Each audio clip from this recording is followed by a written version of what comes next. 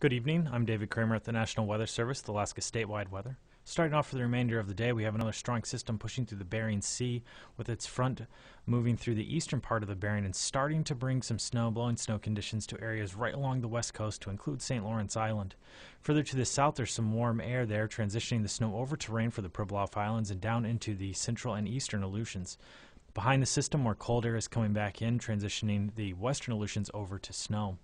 As this system starts to move through the western portions of the state, we are expecting winter weather advisories and some winter storm warnings for snow and blowing snow for some areas of the western part of the coastline, western part of the interior, that will expand out through eastern portions of the interior as well as we push through the end of the week.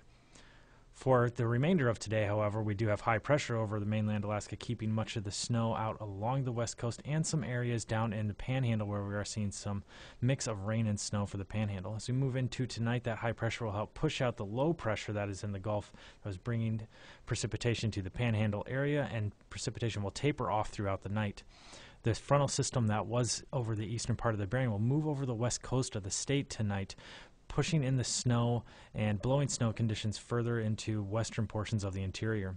In southern locations of the YK Delta area, we are going to see a mix of rain and snow with the potential for some light freezing rain, but primarily snow and blowing snow is expected.